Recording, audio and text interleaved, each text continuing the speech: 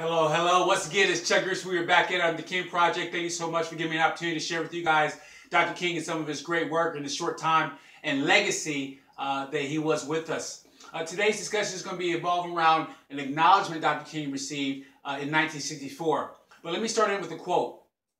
Love is the only force capable of transforming an enemy into a friend.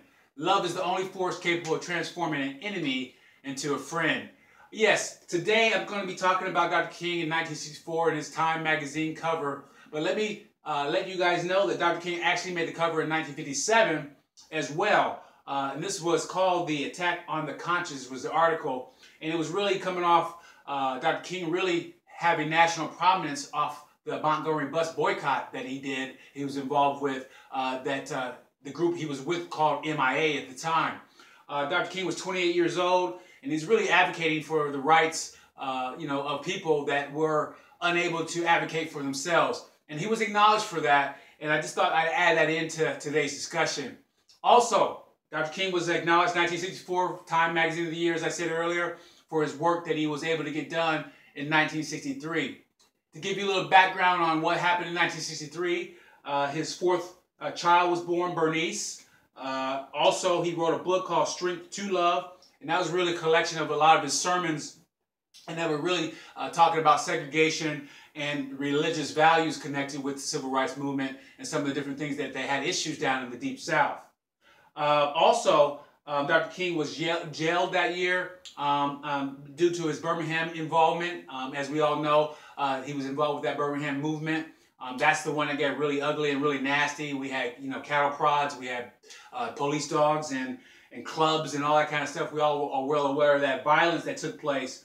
But this was really that time and really where it was going on for Dr. King. He was arrested, as we all know, that year. Dr. King was arrested, actually, and jailed.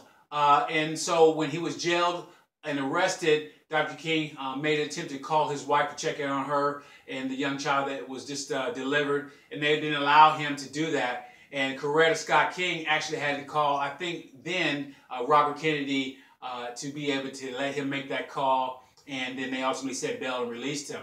And that's really after he was released from being jailed when the violence took place and a lot of the different things that went on after the fact.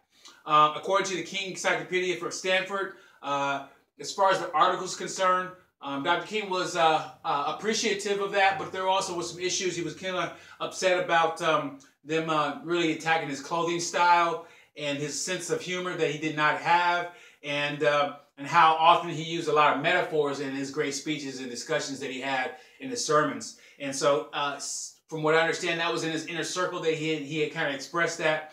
But he was really, really happy with the representation overall and the acknowledgement that he got from this Time Magazine Man of the Year, now we know as Person of the Year. He actually wrote the editor or the owner of the magazine, Henry R. Luce, a thank you letter that was very well known now. And then here's the quote of this article and his thank you to it. The image of the Negro is certainly one that many of us like to see carried in the pages of our national periodicals, for it does much to help grind away the granite-like notions that are obtained for so long that a Negro is not able to take his place in all of the fields of endeavors, and that he is lazy, shiftless, and without ambition. And Dr. King was really, really happy that he was able to represent pretty much the civil rights movement. He said that in some publications, that he was happy that he was able to kind of give a face to this movement and give actually a lot of people and hope, a lot of African Americans hope that you were able to be successful and be acknowledged for that, and he represented that well. And I just thought that was an interesting, nice little story that Dr. King was acknowledged for, and how he was, again, able to give back and really put it back on the civil rights movement and really not make it about him. And I just really think it's a testament to his character, a testament to a lot of great things that he was able to kind of accomplish after the fact of this 1964 acknowledgement. As we all know, he was killed 4 years later, and he got a lot of work done within that short period of time and really evolved into a lot of different things and doing human rights and economic equality and really getting on the world level and really addressing Vietnam at the time. So Dr. King then really again evolved from this acknowledgement, evolved from a lot of different things he was recognized for to really use that platform to really push the agenda. This is Chuck Grigsby, GUD Worldwide. Thank you so much for giving me an opportunity to share with you guys once again Dr. King and some of the great work. We're doing this for the whole month of October 2017. We got a few days left and we got a lot more information to give you. Thank you so much, guys. Take care.